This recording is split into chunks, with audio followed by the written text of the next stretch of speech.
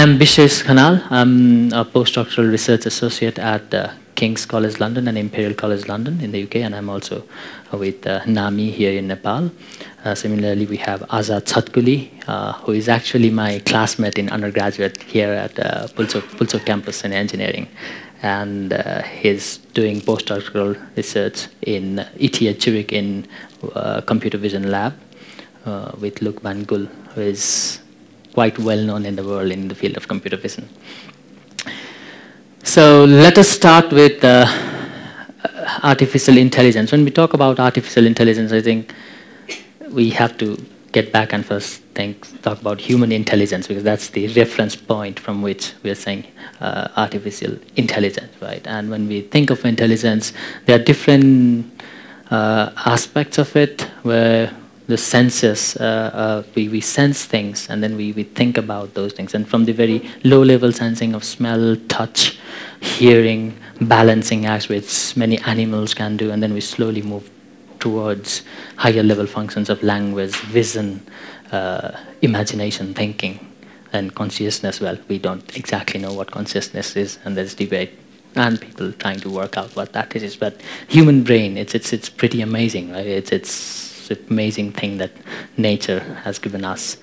And people have been fantasizing about imagining, can we emulate, can we make things on our own that looks like these human brains, not look like, but can work like human beings. And that's more than artificial intelligence. These days people would like to tell artificial general intelligence.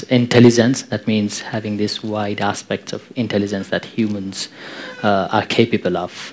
And then from there, when we talk about artificial intelligence, the way I would like to put it, especially the way this term has been used around the world right now, and big hype buzzword, right? It's more about the ability of man-made agents. So artificial is intrinsically something that humans make, and that can do tasks which are traditionally thought, we attribute it to some forms of intelligence when you talk about intelligence. So let's try to see some examples.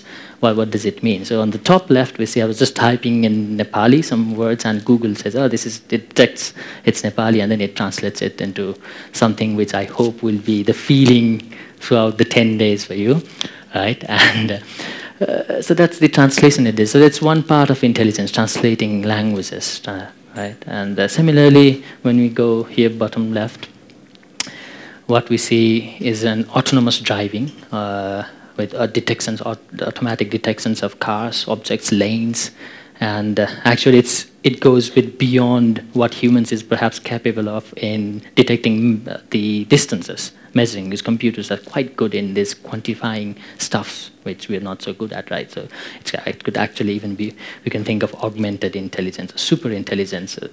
There's all sorts of things beyond. On the right, what you see here is the ultrasound image of a fetus. It's not easy to see even for us. So they trained experts in fetal ultrasound, so they can. There's a fetus with a head, and there's an algorithm that tries to detect abdomen, whatever region you are at a given point of time. That's again another form of intelligence.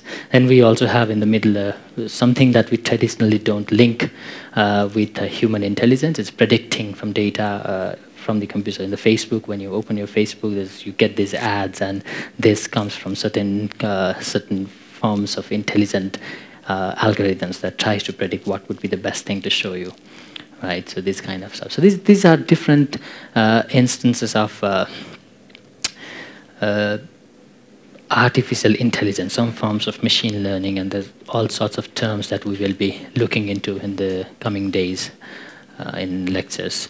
What we will focus on today is on the vision part, where it's not just about eye. When we take it for granted, right? Seeing things, it's from eye, but actually a lot of this human vision is going on in the human brain, right?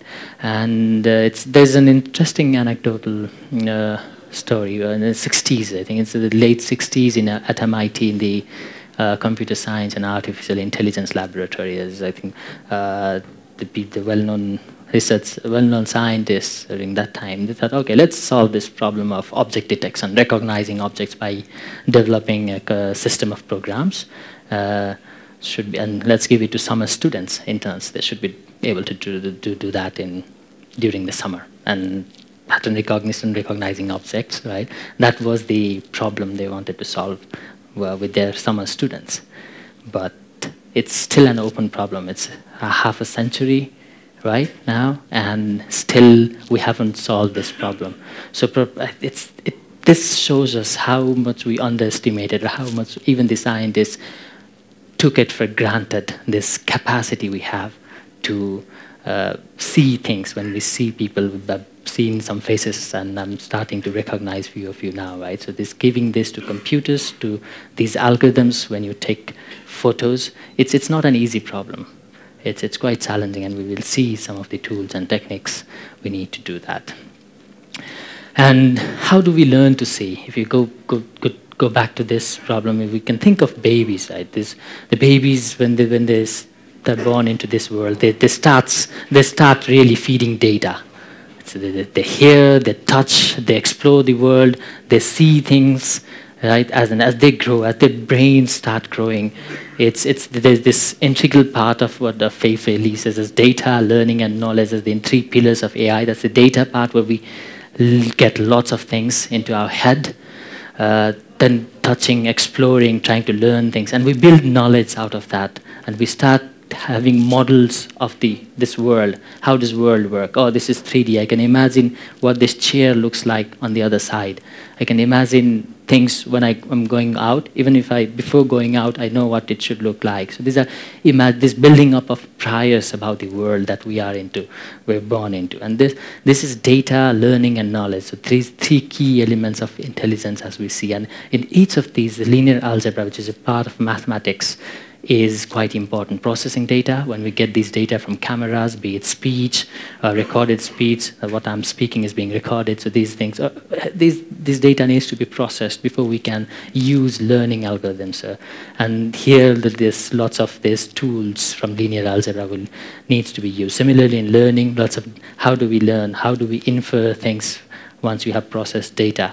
In these learning also, we need this linear algebra, and same about the knowledge. So that's why we will be focusing, we're trying to give some fundamentals on linear algebra that we need by showing examples of computer vision as well. And so as we live in this 3D world, but when we take images, what we have is a 2D image, because the 3D images get projected into a 2D plane from the image, and what computers have, usually by normal cameras that we use, is 2D images, right? And so there's a few example images of a city. Some of you might recognize it. As soon as if you recognize the city, in your head, there's this 3D model that automatically comes up of this place. But for computers, even if you give thousands of these 2D images, how do we make this 3D model? How do we build this capacity?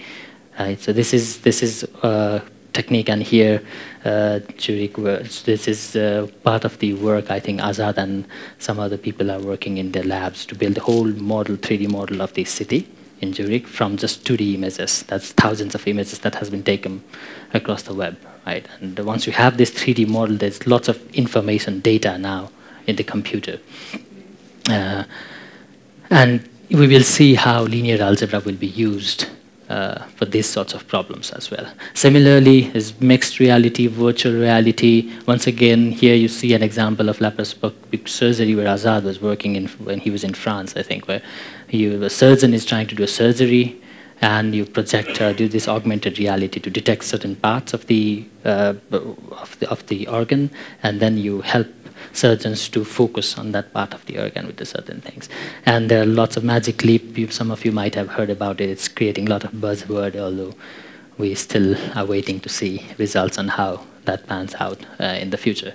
There's tons of applications into that. And how do we do those sorts of things? Right? So the basics, building this 3D model again in the part of a Rome in Italy. These are the stuffs that we will look into today's, and I think the lectures in 2 days again, right? Today and in 2 days' time. So linear algebra. Now we will go into a bit more into formulas, and I think it might be useful if you have notebook and pen also with you. Sometimes we might have some little exercises to be done later on during the course.